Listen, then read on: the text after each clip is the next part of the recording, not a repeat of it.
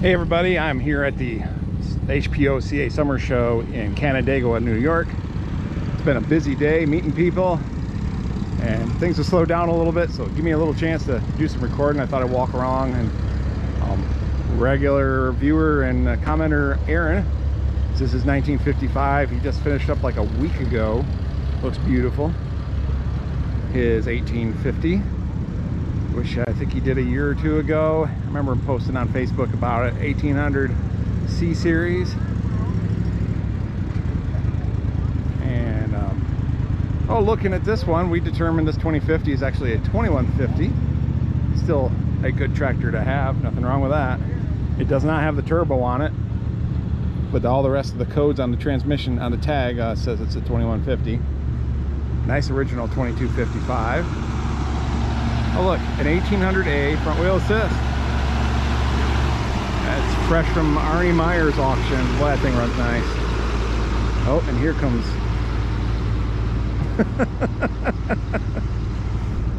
I think I got you. Looking for a gator, Chris. How do you lose a gator? I don't know. You lost a gator? We lost a gator. You asking? I hear him asking.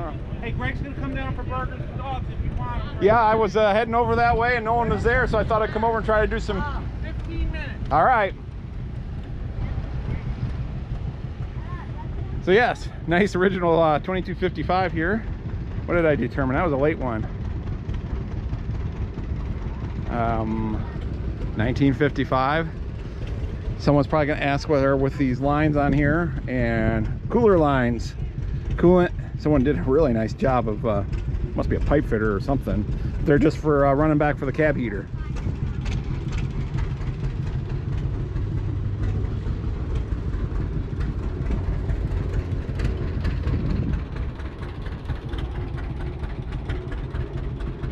Neat 1900 industrial.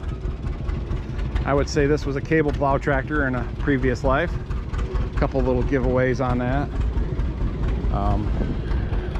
First off, this notch here, they had a big closed center hydraulic pump that drove off the front of the crankshaft, and the hoses came out from that right there. Most of these went to Parsons, and they'd have a big boom on the front to carry the cable, the roll of cable that they're plowing in. And then the creeper drive was actually just a neutral position, and you could put your transmission in gear, and then that closed center pump on the front drove a hydrostatic motor that went in here, got gear reduction here, went through the PTO clutch, and then that connected to the input shaft on the transmission. So when you were burying cable, you just put that other transmission in neutral, the what would have been a creeper, or looks like a hydropower. Then you select the gear on the main transmission that you want to use first, is probably what you're going to do, because you're wanting to go slow because they're putting that cable down there. Then there'd be levers up on the fender, and you just push your lever. That would drive this. Now it's driving the transmission. You'd have to engage the PTO clutch too. Driving the transmission, move you forward, and you could move the lever the other way and go backwards and creep along and bury your cable. So very customized thing. They would send them to Parsons and as a tractor, and they would add all their stuff on and make the modifications. Oh, there's Anthony with his beautiful 2255.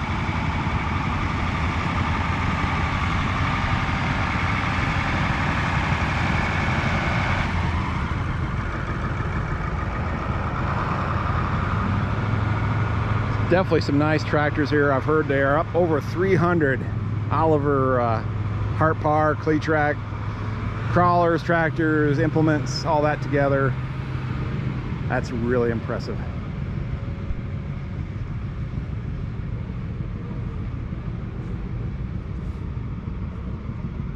You know, as I get older, it used to be like, why do you need the extra steps? Now I'm starting to understand.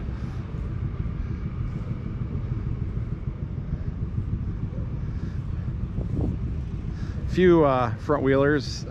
Upstate New York seem to be pretty good front wheel assist country. The owner of this one was telling me this one was originally a two-wheel drive with an optional long pinion shaft to upgrade it to some front wheel assist, and someone did at some point in its history.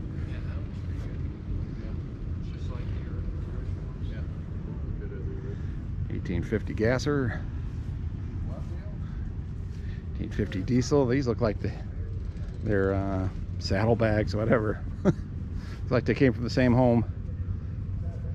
1955 with a Cummins conversion. 1950T.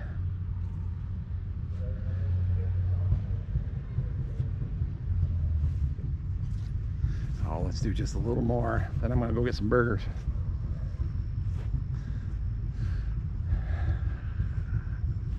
Cockshut 1850. It's got a little bit going on. Some green paint showing under the red.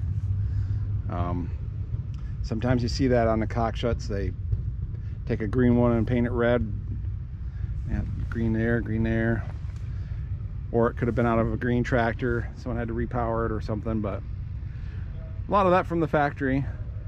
And this one must be about a 65 because you got this tan paint showing, and it's underneath the hood too. The early 1850s, all the 50 series Cockshuts were tan paint.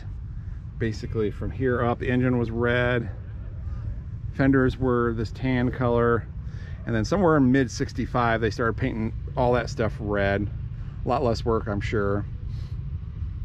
And so whether this was a farmer repaint, it was kind of looked like brush strokes there.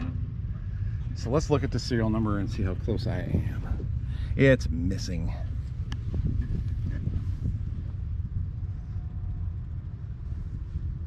What other ways could I look? It's probably an early enough engine. It doesn't have the date code in the serial number. Man, I'm striking out here. Water drained.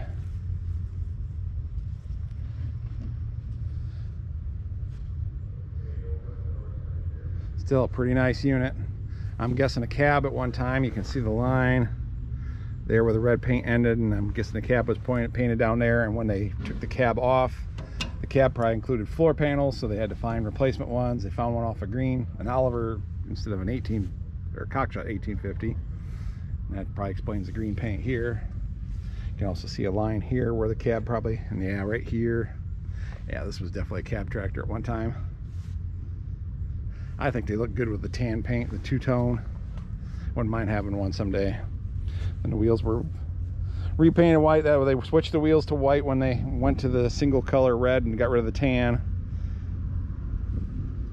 So yeah, I would say this one's early 65. They did make some in 64, not a whole lot. Pretty neat. Let's see. Oh, I was talking to someone. This one, it's a 1750. It's got a long pinion shaft in it. One odd thing is it's missing a well, I don't even have it. Yeah, it's got the single brake latch. There ain't even a hole drilled in the second brake pedal. That's something the 1750 specials, 1850 specials had. Well, that's odd, but 1750, 1850 specials only had one remote. They only had one headlight. What other features did they have? There's a few things. But this is unique. It's a later one with a 3-speed underslung front axle, and like I say, it's got the long pinion shaft. Let's just go around the side and you can see why we have that. You can kind of see it down here, hopefully. Down here, the casing comes out a lot farther, and so it has a different lube line to get out there. And then the other giveaway is no speedometer. And that's only on 17s and bigger, because the 1650s didn't have a speedometer, and 1550s were not set up for four-wheel drive. But yeah, nice original lighter socket, and it's a nice tractor. Someone's taking good care of it.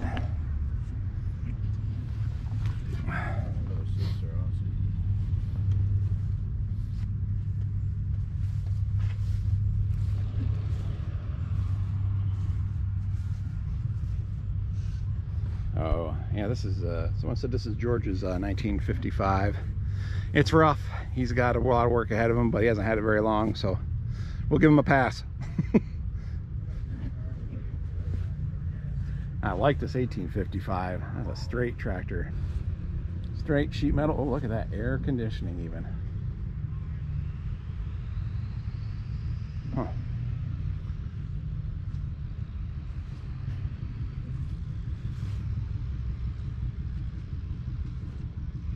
Oliver Wagon Jacks, but not Oliver Corporation that made tractors. A different Oliver.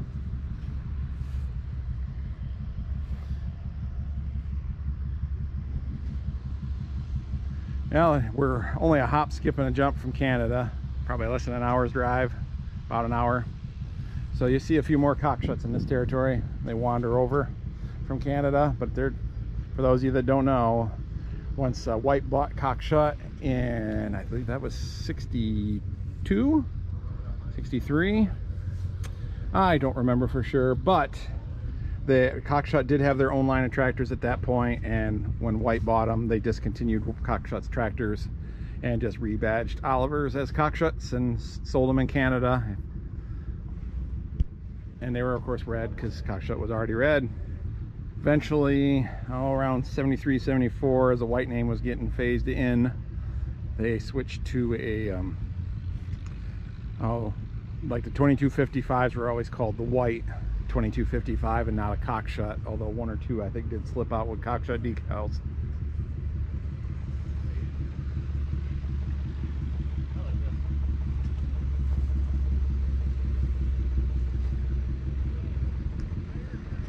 Nice looking T 2150 with a Cummins conversion, B series Cummins in it. And another 2255. I would say the engine has been transplanted.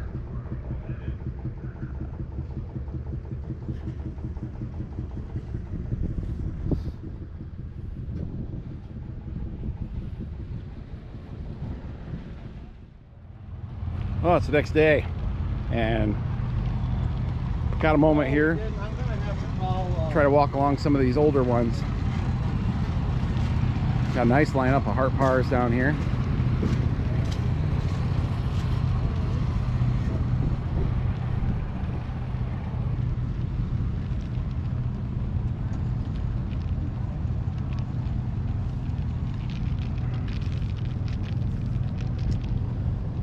Interesting, it's got so much red on the lower part of it. Wonder if that's someone's old customization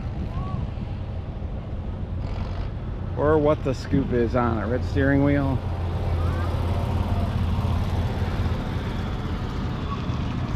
Makes me think I should get that 1827 running. There's all sorts of things I need to do.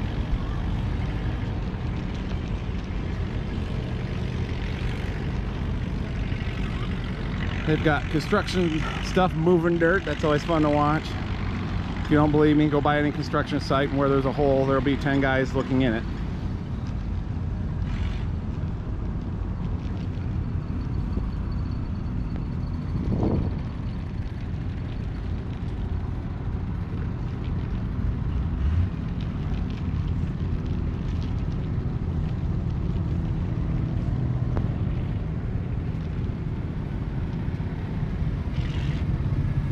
Dundee, Michigan. This one came from my area. Okay. Yeah, both these 2850s came from Dundee, not too far from me. If you happen to see your tractor in this video, give yourself a shout out in the comments. I'm liking this 70. I'm not sure if it's original or just an older repaint. Still got just nice and straight. I'm going to say older repaint because you can see there's two sets of decals, but still a very straight, nice tractor. Steel cutoffs, and one fender took a beating. I guess both of them got a little bit still. Not too often you can find them in this kind of condition.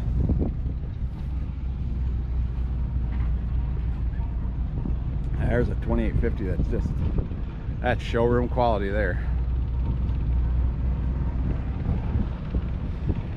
My grandpa had one, and my aunt and uncle now have it, and I've talked to my uncle. He would like to get it running. I've told him I'd come over and help him I guess one of these days. That would make a great video. I've never worked on anything that old, so I'd probably have to be picking someone else's head to make sure I didn't miss anything. They've got these oilers up here, and I think you can hand crank it to pre-lube everything, and then they drip down on different parts, pistons and rods and things inside, and then you can see through the little sight glass there to make sure they're dripping, and you can count the drip rate to adjust it to so where it's not using too much oil, but it's getting enough to where it's getting lubricated. So yeah, it ran when parked, so you know, shouldn't be too hard to get running. John Goodison. Oh, this is a Canadian Hart Par, or sold in Canada.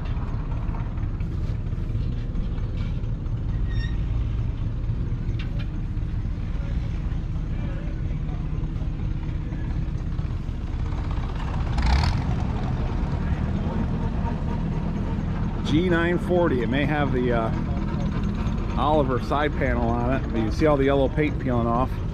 That's all a G940 was a should have a Minimo tag. It's been scratched up so much. Try to get that serial number so I can verify it. But the biggest giveaway is they did cast a new grill for them.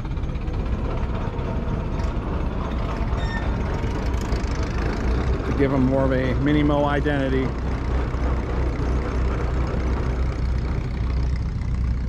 And we talked earlier about cockshuts just basically being an Oliver sold in Canada after 62, somewhere in there. Stutzman Farms of Indiana. Indiana, Pennsylvania. That makes a difference. Whew, I wonder if that's their fuel tank. Nope, it looks like it's their hydraulic tank. Interesting. This tractor. Yeah, what the heck? Here's the pump. We're trying to figure out what's I'm almost wondering about cabbage. I don't know. It's an interesting setup.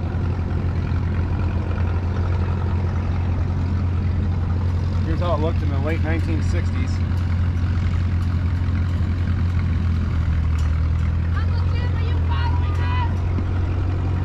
Interesting. Oh, Hart Par 70, a 99. I do have one of these. Water pump leaks on it. Another one to get fixed. Runs great, but I got to get that water pump fixed. I just need to pull it off and figure something out. I can't find a kit, but I could probably improvise something. Beautiful 88. Very nice 2255.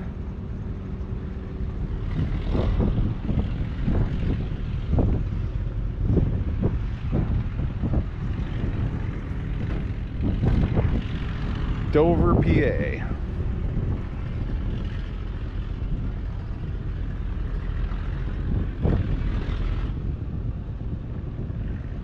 $1947.60. That's right towards the end of production, in case you're wondering what words I'm talking about.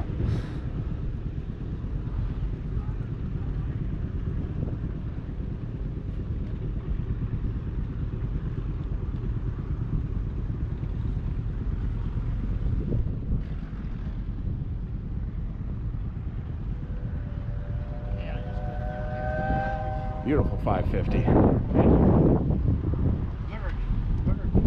There's something you don't see too often. Cultivators on a tractor. Tiptoe wheels. Wisconsin Oliver Nut just had a couple of videos where he mounted up some cultivators and actually went out in the garden and cultivated them. I hear a Detroit, but I bet it's probably, yeah, it's that.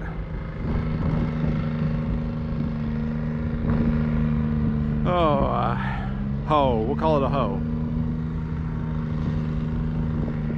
All cable driven.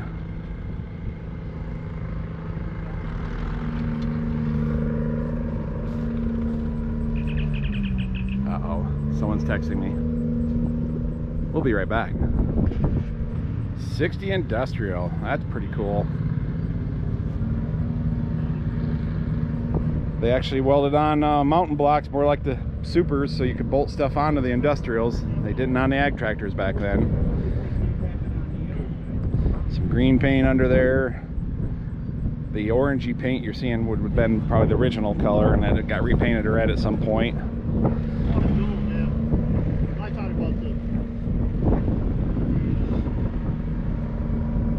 Part of the history. It doesn't seem like the industrials get as much of attention. I think that little splash of color in a collection, you know, some orange or yellow, kind of livens things up. Nice 80 standard. We had one of these in the boneyard, and Dad sold it to a collector. I'm surprised he didn't keep it and restore it, but don't know whatever happened to it. Breeze is picking up, so hopefully that ain't bothering you too much. These are Cockshut built Cockshuts and not Oliver built Cockshuts.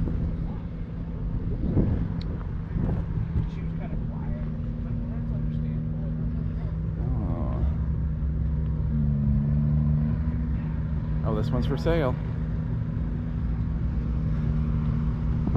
And that one down there. I tend not to put the for sale information in, because 10 years from now, when this video is still on YouTube and people watch it for the first time, they're gonna call that poor guy wanting to know where his tractor, or if they can buy his tractor for the underinflated price of back in 2023. So we know what's gonna happen. 77 diesel, I like that. Nice 66 wide front. Band brakes, so it's an early one.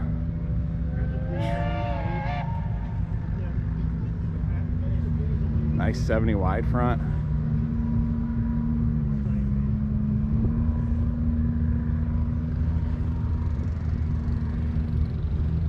Please stay off tractors.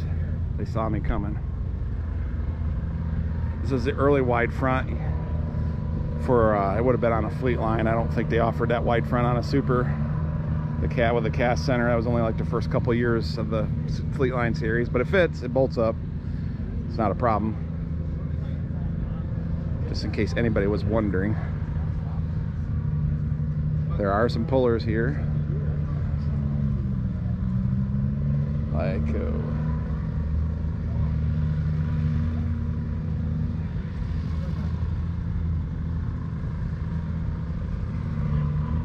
another one for sale.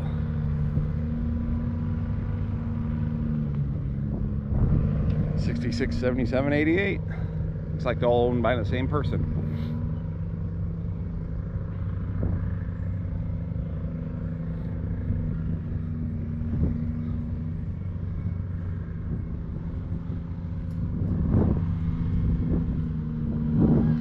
Cockshut 60. For a while, Cockshut didn't make their own tractors. They farmed it out to mostly Oliver.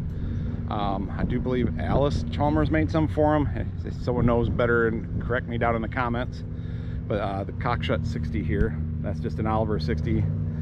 But they were separate companies at this point. Cockshut just contracted with Oliver to build tractors for them, and then in the late 40s they finally came out with their own designs and started building their own tractors, and eventually got swallowed back up and part of the family again. Beautiful 70 standard here.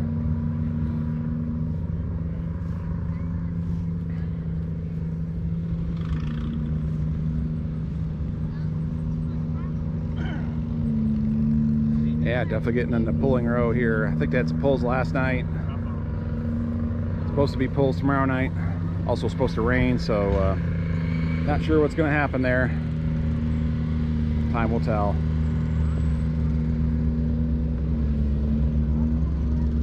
Like that. So is that 80 or at 1828? It is an 80 standard. Oh yeah, it says on the gas tank. Cockshut version of the same thing. Once again, just contract built by Oliver for Cockshut. Is this one an 80 or an 1828? This one is also an 80. If you're wondering where your serial number is on some of these, on the 80, brass tag right on the side of the engine there. On the 70, brass tag on this side of the engine.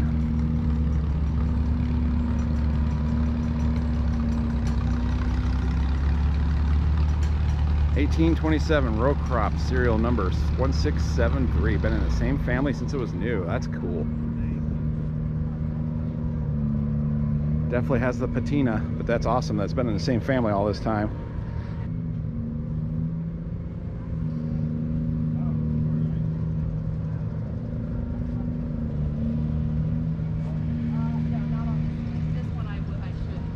Oh, this Super 55 looks fresh, and everything looks new on it.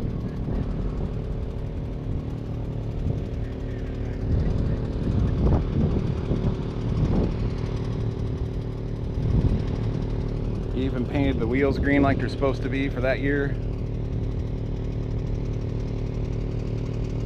It's like a fairly early one. They originally had a soft plug and a brake cover here. I think the idea was a provision for running a shaft out, and then you could use that to drive a fertilizer applicator or a planter, and that shaft drives the rear axle, and so it's going to turn proportional to ground speed. So it'd be a good place to pick up a ground drive speed, but they didn't. I don't know if they ever implemented that or not. Later models had that cap just gone and open, or a complete cast cover.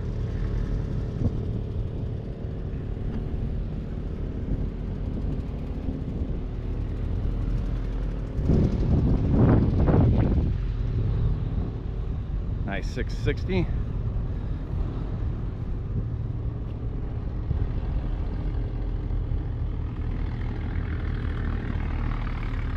Well, let's cut over to this row. I'm making better time than I thought. Got to meet a lot of people yesterday. That was awesome to see, put faces to names and meet everybody. Didn't give me as much time to record, but I'm getting it today, so it's all good.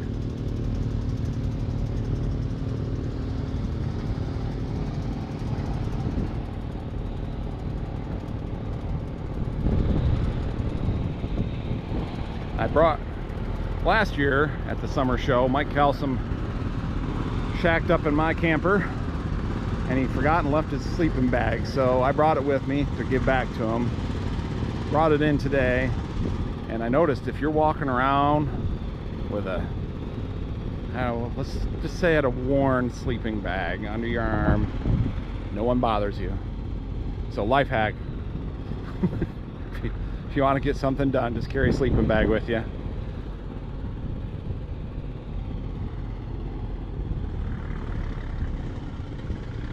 Oh, I wonder, AJ Bellner in Maumee, Ohio. They are not far from us. I've been to their place before. They're not an AGCO dealer anymore, but they picked up New Holland. They're still in business, last I knew.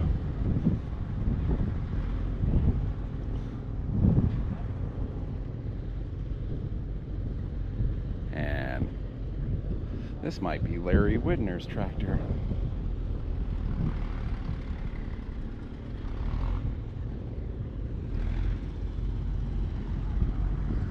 Ah, pretty 60.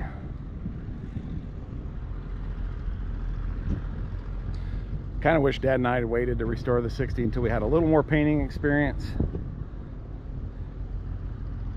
But it is what it is, and first tractor Dad and I restored together, so I don't plan on redoing it. It looks good. Not as good as some of the later ones I've done, but I guess the memories have value to me. 80 standard and an 80 row crop. Nice combo, nice restorations. Seems like last time I was here, which was 2016, and they featured Oliver, there was a lot more cleat tracks. I mean, they're a bit of work to haul. Probably not that much worse than a tractor, but this one's in really nice shape.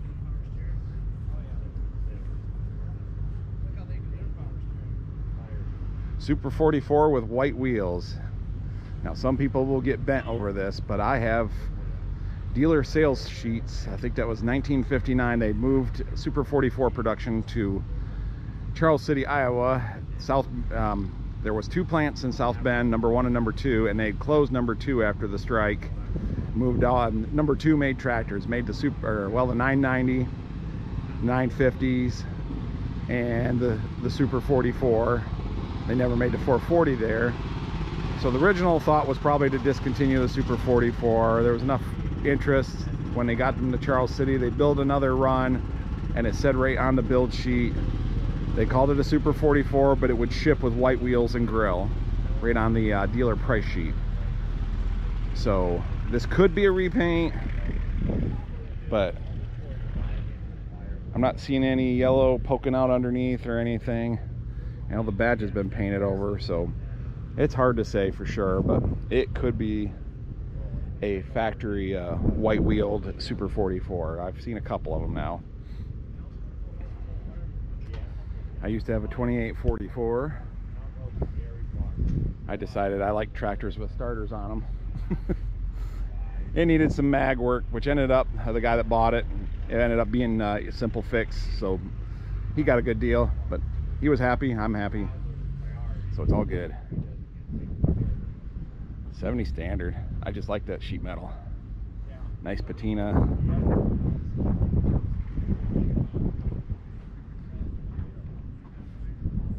I can appreciate both. I know the work it takes into goes into doing a paint job like this, but they're also only original once, but sometimes they're just far enough gone. But it's your tractor, you do with it what you want.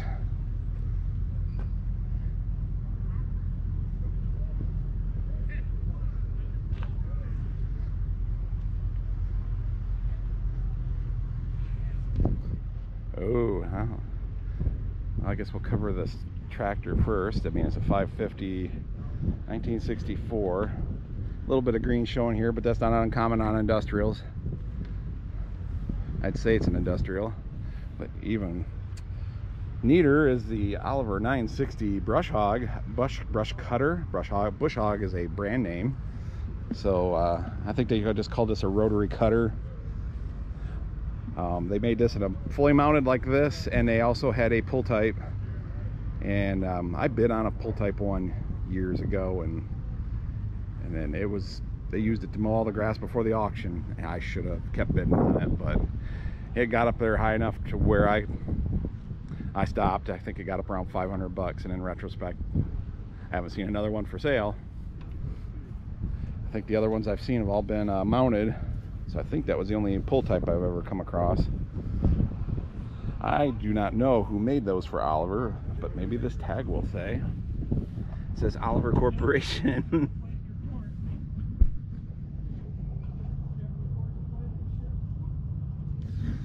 Chicago, Illinois. I don't think Oliver built this, but oh, I'm being hailed. Oh, that's the end of this row. We'll stop at this 660 and I'll see what the wife, no, that's not the wife.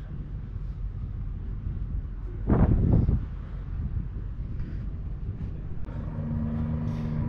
little Oliver 440. The white paint's been touched up in the front here. This tractor is 3-point hitch, rear cultivators. Has a bolt pulley. That's not terribly common. I like the rotary hoe attachments on the front. Those are neat. You don't see them very often, or at all.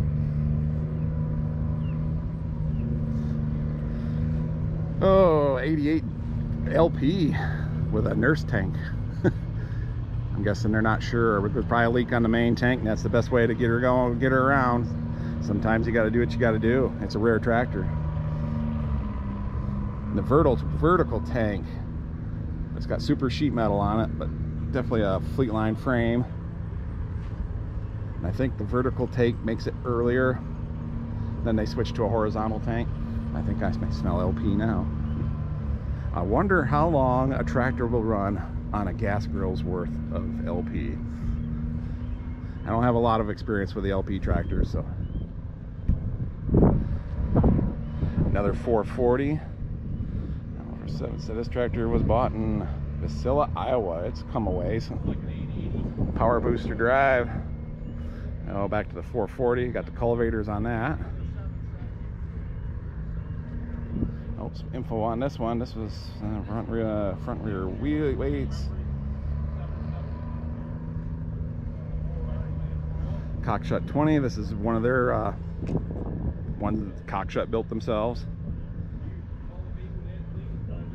Ward's twin row. Now the relationship here is that's basically a Cletrac General, and so built by Cletrac, Cleveland Tractor Company, and it was their, I think, only attempt at a wheel tractor.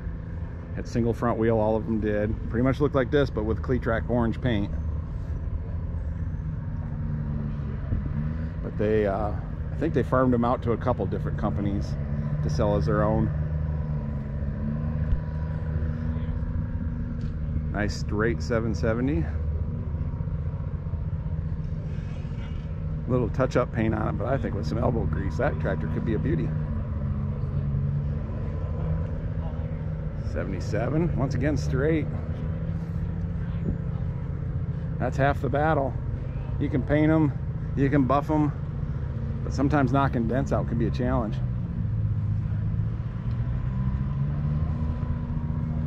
Later 770, what year is this one? 64. Seems like they made a lot in 64. I see a lot at shows. It's got the power traction hitch on it. I do not have any with power traction hitch. It's got a drawbar in the middle, and then there's claws that you can take out with that pin and put in, so you can hook up your either fully mounted or semi-mounted. The idea was you could pull the hitch up, transfer a little more weight to the tractor, get more traction. So it was a fancy 3-point hitch when you really get down to it. Oliver was a little behind in the 3-point hitch department at this point. The Super 55, well, by 64 they weren't so much, but the Super 55 was Oliver's first 3-point hitch with draft sensing. They retrofit Fleetline tractors with it, but it was just a hydraulic cylinder, no draft sensing, so it was up to the operator to adjust depth if there was tougher conditions, which is essentially what draft control does for you.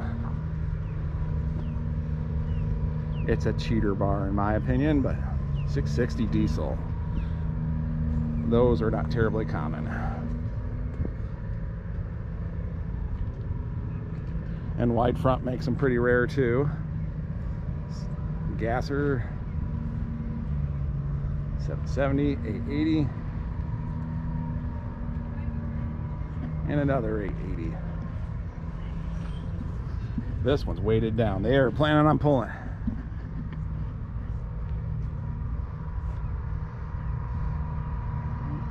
Let's see. This is the Cockshut 550, which is the same as the Oliver 550, as you can see, other than paint. This one must be, that's a 1964. I was gonna say it must be a 64 or an early 65 because it's got the two-tone paint job. The tan on top, the chassis. Basically the sheet metal's the tan color, the chassis is the red color, and the wheels were the tan color. And about mid-65, as we were talking about on that 1850, they just went to all red and white wheels, simplified it. There was a Cockshut 550 that they built themselves, just happened to have the same model number as what Oliver had prior to the acquisition by White. Their version was discontinued. That was more of a row crop tractor, similar to like an 880 or somewhere in there. And they didn't change the model number, so you gotta, if you're looking at a Cockshut 550, you gotta be specific as far as, is it an Oliver built Cockshut 550 or a Cockshut built 550? Or Brantford, as because that's where their Brantford, Ontario, was where Cockshut had their stuff. Oh, a couple of nice restored implements here. Let's see, it's kind of looking these over in the dark last night. Plowmaster 100, very nice. And Ross has one of these cultivators. And his was the first I'd ever seen. Since then, someone shared a marketplace listing. Someone had one for sale, I think in Minnesota. And so this makes the third one I've ever seen. Just a little 3-point hitch mounted rear cultivator, essentially aimed at probably the Super 55, 550 market. I'm not sure how big they went. Just not real familiar with that one.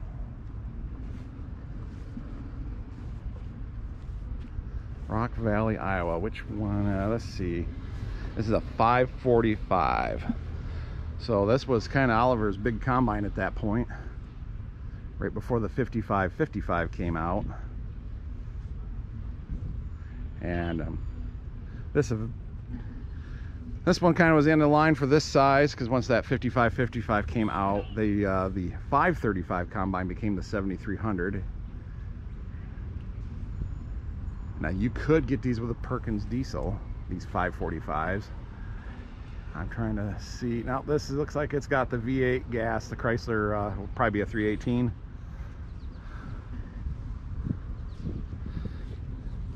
I hear Mrs. Oliver guy paging me. We'll finish walking around this baby, and I'll move on to other ones while I answer the wife.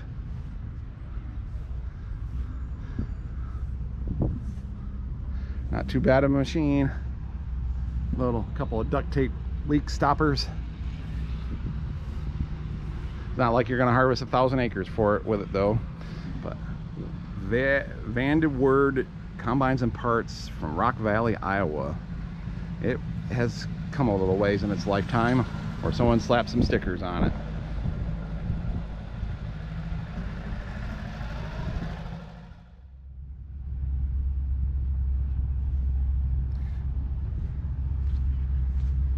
Missed these two implements on the back here. Oh, look at that. 17A 3-bottom vineyard plow.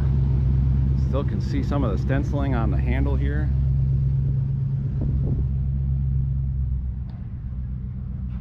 Boy, if that got used, it wasn't much. I would say it got used some, but that is neat.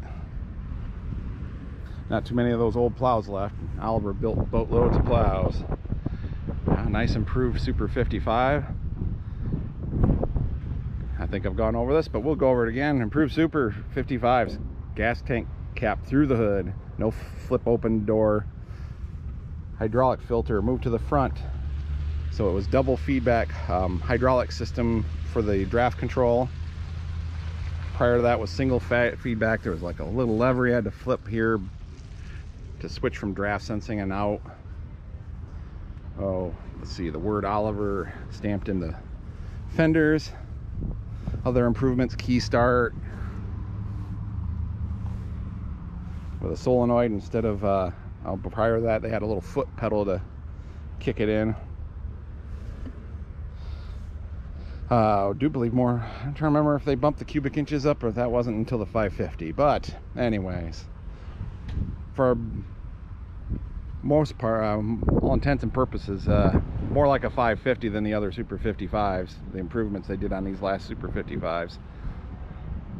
A couple more nice plows. There's a left hand and a right hand.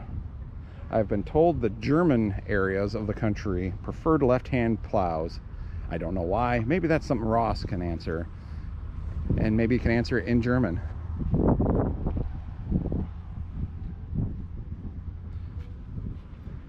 Yes, Oliver was into boat motors for a while. In the 1950s, the government was essentially handing out money to promote tourism. So like camper companies, that's where a lot of them got their start. And there was money for Oliver to buy Chris Craft boat motors. They moved production to Battle Creek, Michigan and made them for a few years. Eventually sold them off to Perkins of Great Britain. But did flirt with that for a little while. We sold one at our dealership, from what I've been told. I don't know whatever happened to it. The gentleman who lived right across the road had it, and from there, I do not know.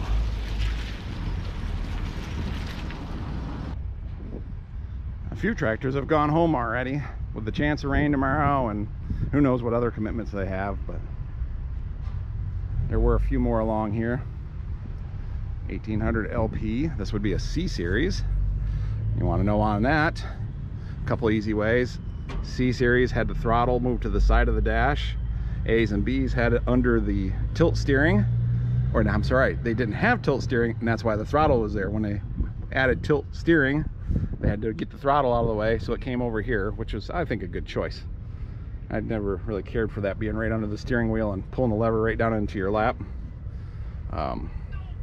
C series, they improved the hydraulics, so the filter got moved up front here. Looks like a 50 series. The flow divider priority valve got moved over to the side. It was up here. They basically traded places.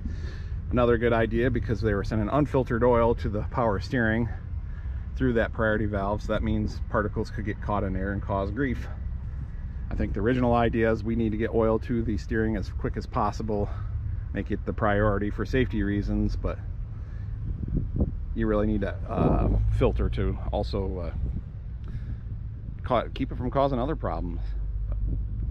This is a standard, so the engine sits level in the tub. It's got a different tub that's a lot wider. As you can see, there's lots of room down here.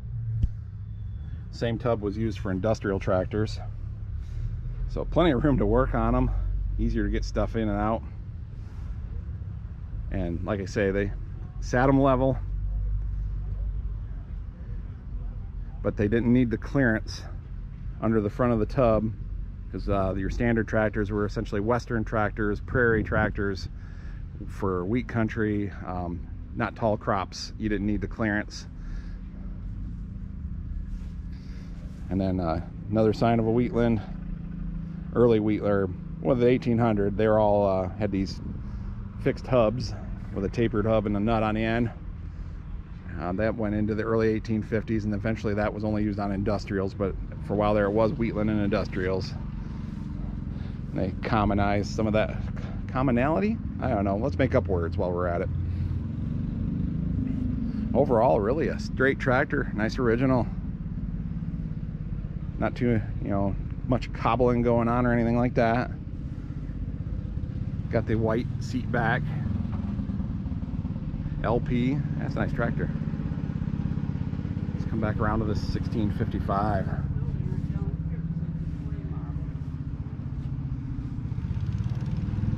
We can tell a couple things just by looking at this one without getting too close. We figured out this decal changed in 72 from a triangle like this to a rectangular shape with yellow background. I think in 73 they went to a single Stanidine type filter, metal, sometimes they're glass, depending on who you buy them from. And this one's been switched over to a originally would have had an external regulator. I'm not knocking it for that, I'm just saying that's what it is. So let's see what the serial number is. 227. Yeah, it's fairly early, because 55 series, they jumped up to serial number 220001 because they were still building 50 series, and they were up in the 200,000 block. So they wanted to jump far enough ahead where they were assured of having enough serial numbers to get the 50 series done without overlapping into the 55 series. Just makes things easier when you're ordering parts and working with service. 1950T. As you can see, with the this being a row crop, that engine's got that roughly 5-degree upward angle. That lets them tuck a little bit more up under here in the front end to get the front end up higher. And that's all accomplished by engine's the same, the rear end's the same. It's the tub, the angle they cut the back of the tub at, and the mounting pads. It's still in line with the same transmission. You can swap them. It's kind of a throwback to when they had the pipe cultivators. They needed to get the front of the engine up to get that front pipe under the front, and then they just kind of kept with it because, like I say, it kind of kicked that front end up, and they could keep some of that other stuff underneath up and keep the ground clearance, crop clearance.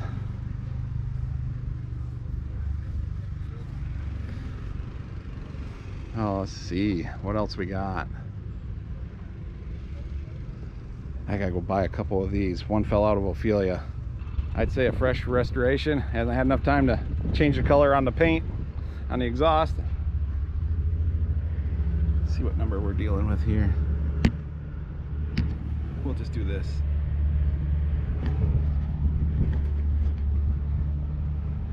These have gotten to be a bit of a hot item. Roy likes that. Hear that turbo whistle. We were looking over this 2150 last night. Boy, this is a sweetheart of a tractor. Just a really nice original cockshut 2150 front wheel assist. This is super rare to start with. And then you throw in just the condition score, I guess, to put it. A few clues here. It was a cab tractor at one point. You can see the lines here. The paint's a little brighter where the cab protected it. But then nice thing about that, I mean, look how bright red the inside of the fenders are.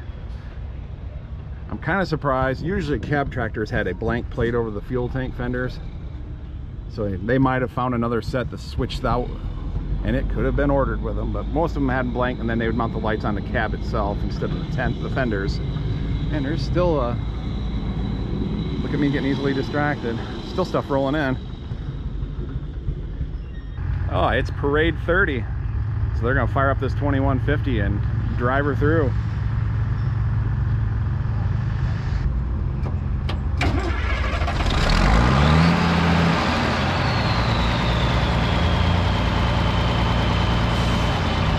Can you back out? Yeah.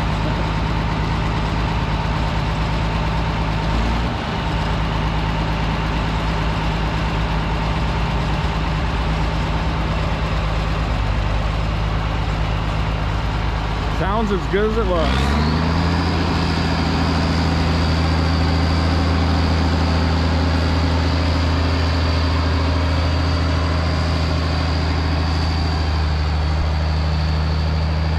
Oliver 1750 special. You might say, what's special about this special? They were a stripped down version. You could get it in the 1850 or the 1750.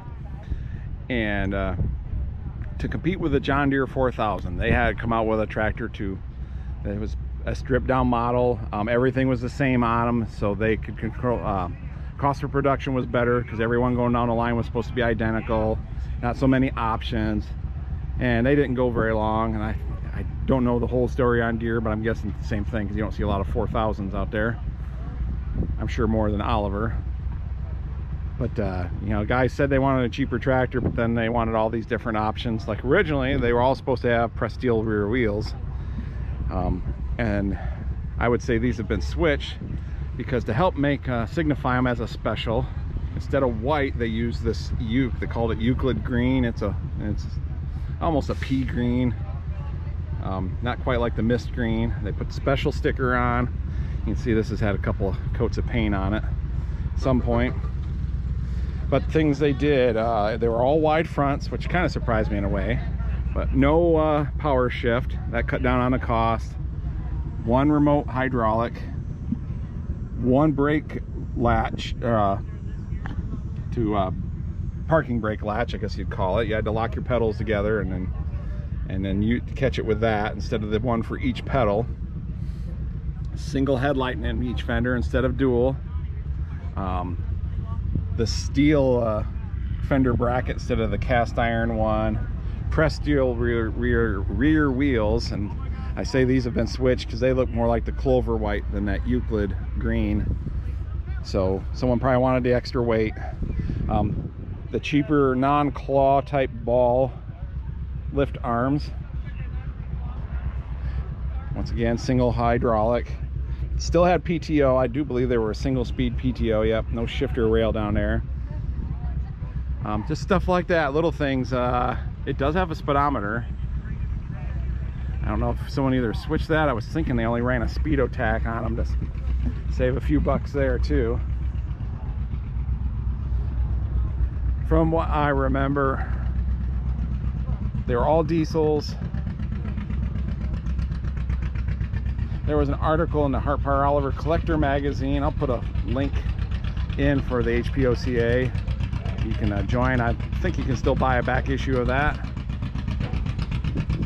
But told the story of these unique tractors.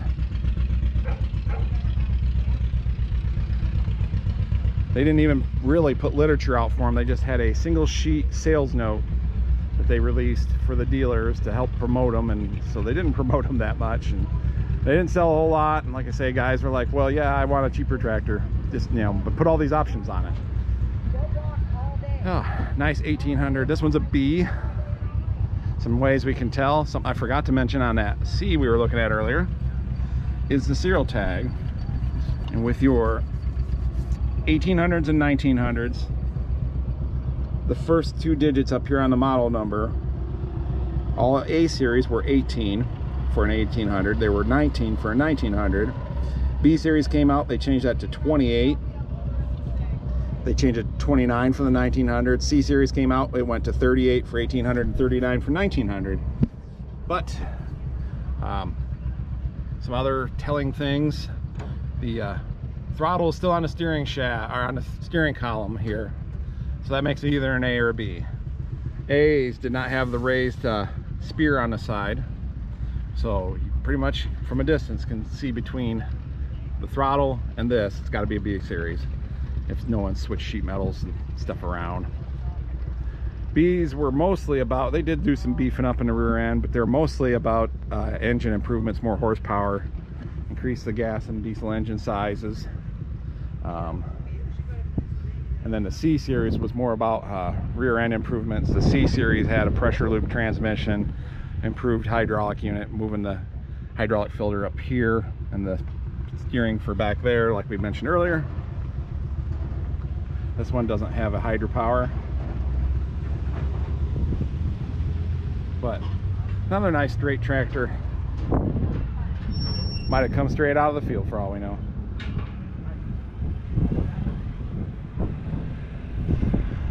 The light bar says yes, we use this tractor. Well, I do believe we're in George Corrin's collection here. George has a dealership here in Canandaigua, so pretty quick for him to move stuff in. Freshly repainted, redone 125 workhorse, looking nice. They were a good tractor, really overbuilt if anything. Cummins engine.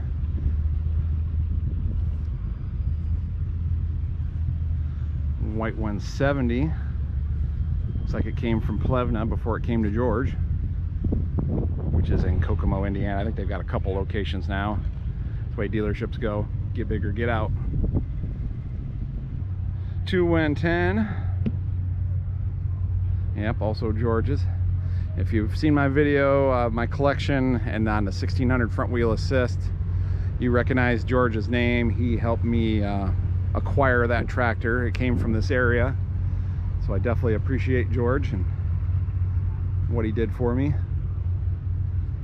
Looks like the pulling tractor is a little soft on one side. Good thing they make more air.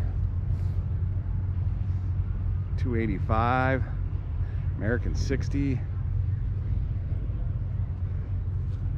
Very nice. I don't think I have too much left to cover. Maybe I'll come up that road. I think I've missed that one.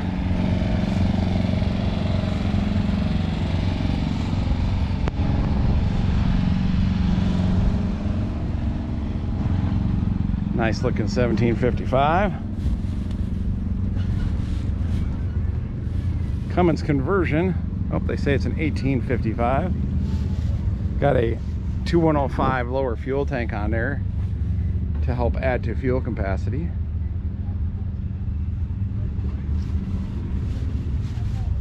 Clear piece of hose for the fuel line there. Not a bad idea. Make sure everything's going good.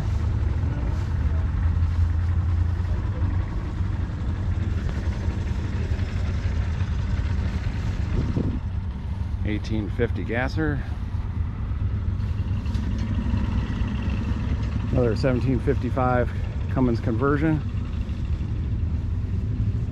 Got a little pop-a top going on there, like that.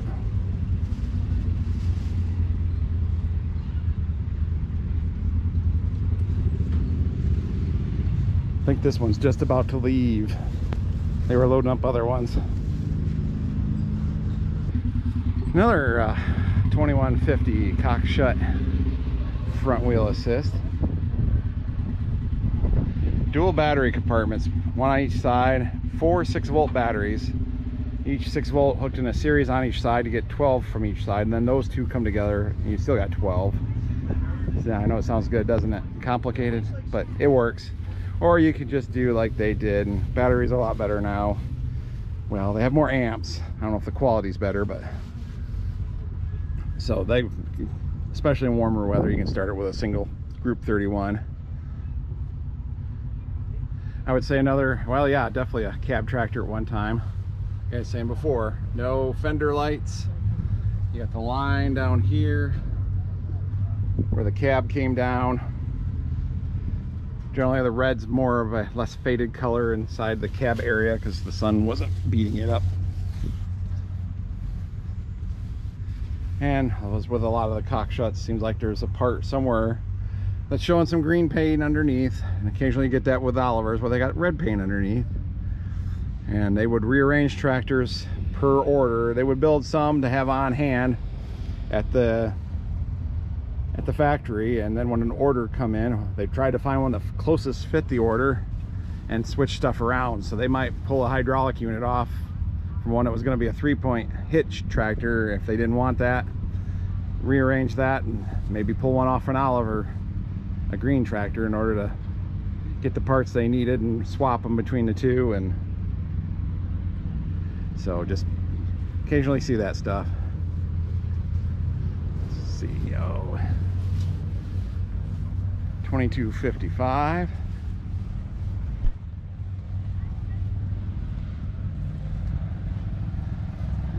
Must have been plowing with it. Got the dual hub. The factory duals were cast iron hubs, and then they used wedges out here to mount the wheels up, just like most of your wheels. And but if you were plowing and in the furrow, you didn't want a dual, so if you took the wedges off, you could take the rim and the tire off and still have the weight of the dual hub.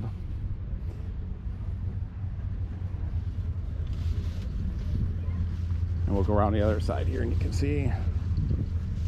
Now, this one has both duals on, but this would be the land side. Take all them wedges out, and you can just pop the rim and tire out of the way. Still have that center in for weight. That's not a bad idea there. Paint the dipstick orange so that some dipstick that's running it knows where to check the oil. 1855.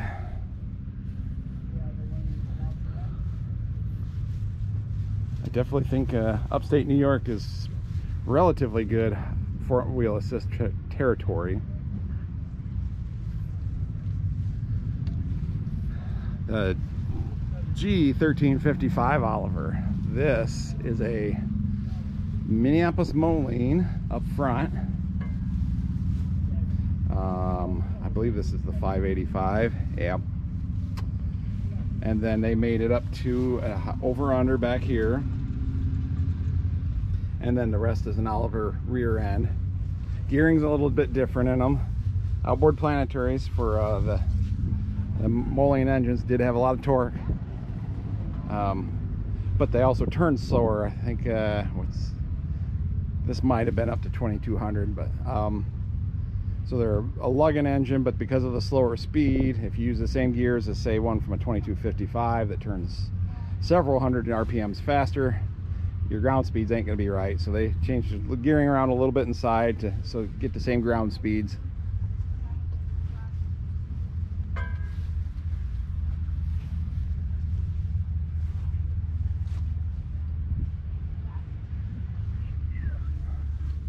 $15.50.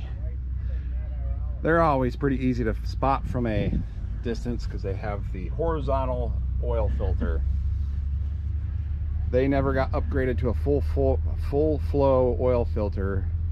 They were a bypass filter, but they did turn it like that. I'm guessing to give room for the tack cable and stuff, and I don't know, make it look different. It's a different filter than like the earlier, the 80, 770, Super 88 and that, but the concept's the same. It's just the oil that can make it through. There's only a small hole You don't want to enlarge that hole, because then all the oil will go through the filter instead of the bearings. So just a small amount goes through to get filtered, and the rest just goes straight to the bearings and parts it would normally do. So it's important to keep those clean. It's got a nice PTO cover. Those are usually busted out because someone doesn't keep the this whole top link comes swinging down there, and they have too long of a pin in it, and boom, pops a hole in that cast cover. So that's pretty nice in and of its own.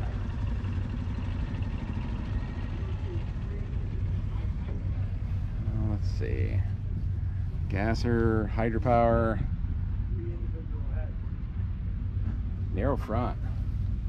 Someone was just telling me you just don't see narrow front tractors in New York, at least this part of New York, because they got hills, and that makes them unstable.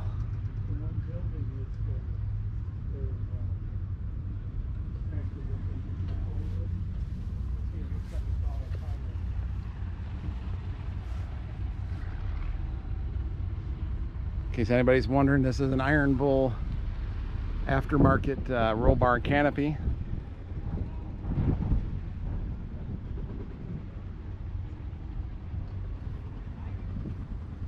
Another 1955 front wheeler, category 2-3 hitch.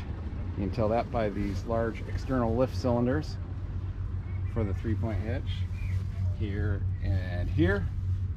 If it didn't have those, then the cylinders inside the hydraulic unit, that's a category 1 or category 2 3-point hitch. Dual hubs, Cummins conversion.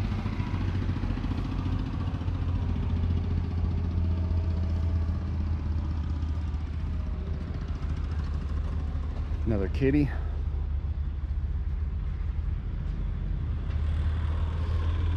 Oh, I need to get mine pulled in the shop. I got all sorts of stuff I need to pull in the shop. Harvest is coming. Gotta clean some bins out, stuff. We'll see what I get done.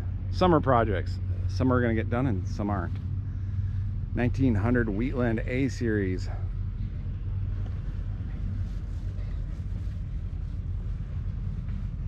.453 Detroit diesel. I was talking with a guy yesterday. You can see alpine green paint on it. It is the original engine, but they took it to a Detroit diesel service center to get overhauled, and they repainted it the alpine green that Detroit used. You can see where some of the original Oliver green is poking through from before. Now there's some on the casting down there.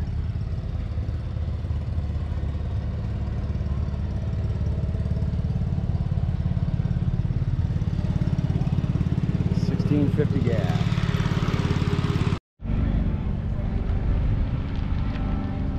Someone's homemade creation. Doesn't make any less cool. Makes it more cool, I think. But it's more of George's tractors.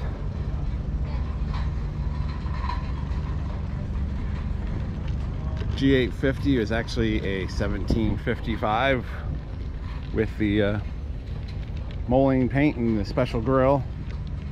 Not too many of those made. 1755 front wheel assist. What was it? Somewhere in the 40s. The 45 is the number that's coming to mind, but not a whole lot of them in front wheel assist. Let's just put it that way. 1350 cockshot. This is a Minneapolis mowing. Oh, and I'm not as up on that model, so I'll leave that in the air. But it's all Minneapolis mowing tractor with red paint. Yep, you can even see right here on the casting. Mini mow. There's the MM on the block.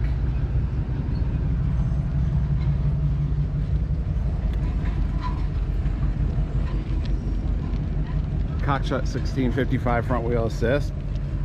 We've discussed the whole Cockshot Oliver thing. This is an Oliver 1655 with red paint,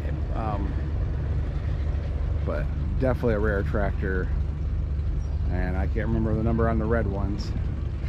Green was, I think, 124, but A lot of them got exported, and I think it was only around 85 that stayed in the United States. Minimo G350, that's a Fiat tractor, probably one Ross needs. I can't remember exactly which model this one is. It's I think it might only be a 3-banger. I can't count injection lines. 1, 2, 3. 1, 2, 3. Some number greater, 3 or greater. This is a nice little original. Straight, good paint, a little bit of rust there on the fender, but I wouldn't let that stop me from keeping her original. Alright, we'll see if I can talk over this oil pull that's going by. This little Oliver 500 showed up, diesel, built by David Brown for Oliver. This was Oliver's first move into the foreign built tractor market. It lasted a few years. Then David Brown wanted to enter the American market on their own, and that agreement ended, and that's when Oliver got together with Fiat. You may have seen Ross the Oliver man has an Oliver 500. There goes a couple oil pulls. A very nicely restored tractor. I think this gets me to where I think I've seen everything, or recorded most everything. Yeah, I kind of remember that one, if not. But yeah, the official tally was somewhere over 300 Oliver tractors, Hart Par, Cletrac, Cockshut, implements, all together. So fantastic turnout. That's just great. Nice variety of things.